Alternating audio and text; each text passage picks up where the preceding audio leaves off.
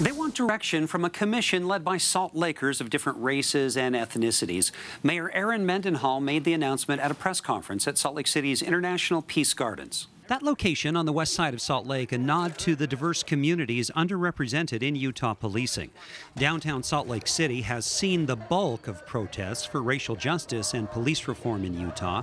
The SLPD in particular faces pressure for the fatal shooting of Bernardo Palacios. Palacios, a 22-year-old, was shot and killed on May 23rd while running from police. Police say he had a gun.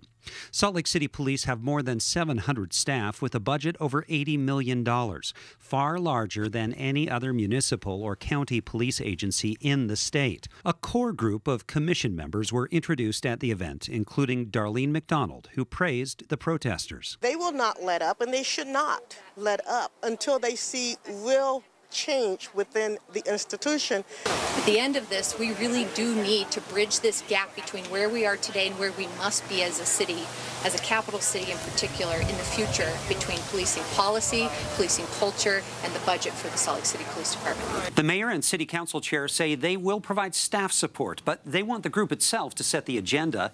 Their first item, though, finding good members beyond that core announced today. The city hopes to get recommendations in about a year. In the newsroom, Max Roth, Fox 13 News, Utah.